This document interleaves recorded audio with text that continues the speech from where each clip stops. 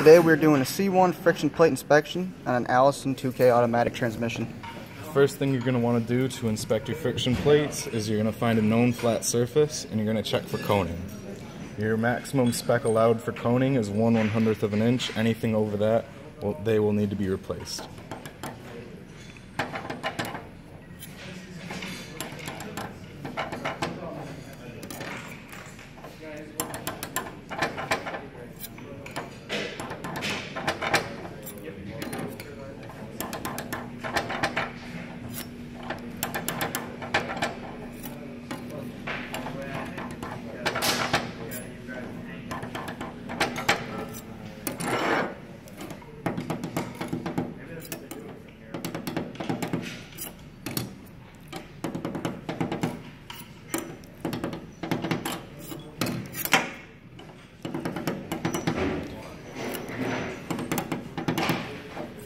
All these are within spec for coning, so the next thing you're going to want to do is you're going to want to grab your calipers, zero them out, and measure each of them.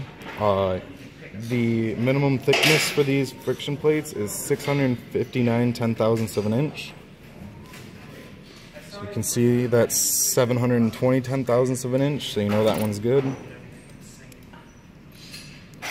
720.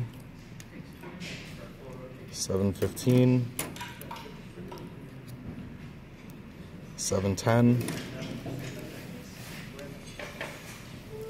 720, 725, and 730. All these friction plates can be reused.